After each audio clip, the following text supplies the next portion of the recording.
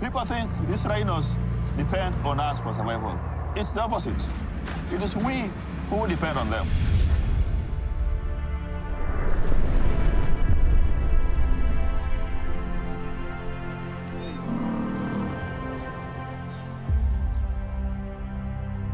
Poaching and climate change have driven these beautiful animals to the brink of extinction. There's a rising demand for rhino horn. As such, we see poachers using more complex methods to hunt down these animals. So that poses a serious threat to the rhino population.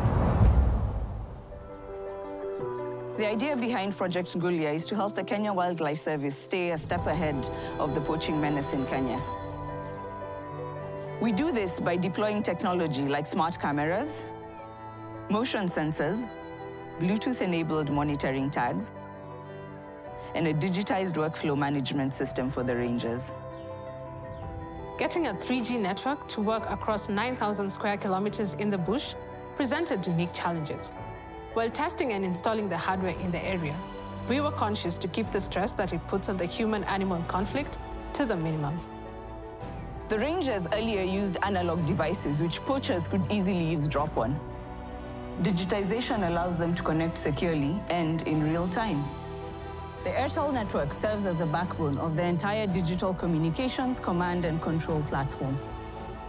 Tourism is a vital lifeline of the park, not just for conservation of rhinos, but also for the livelihoods of the community that neighbors the park.